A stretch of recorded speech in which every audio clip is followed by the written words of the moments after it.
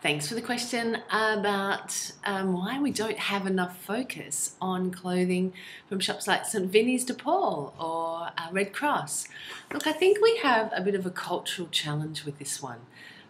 We do have this view, well, some have this view, that second-hand clothing is somehow not as, I guess, prestigious as the fresh, real thing.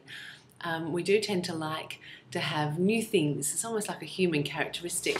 One of the challenges with this that I think is quite funny is we're still happy to sleep in a bed in a hotel someone else has slept in, but we're not happy to wear clothes someone else has worn.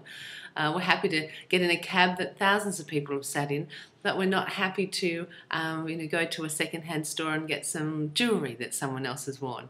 So I think there is a challenge in the focus. There are some programs that are run. There has been in Sydney recently about I think it's called Nothing New Week, and trying to ensure that those recycled rag stores get a better look in. So I encourage people to have a look because there are many new clothes actually going through these stores now.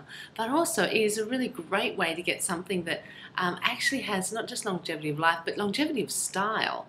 And as we all know, the cycles go round and round. So it really is worth having a look and seeing what you can get at these stores and finding different ways to promote them in your own world. So good question.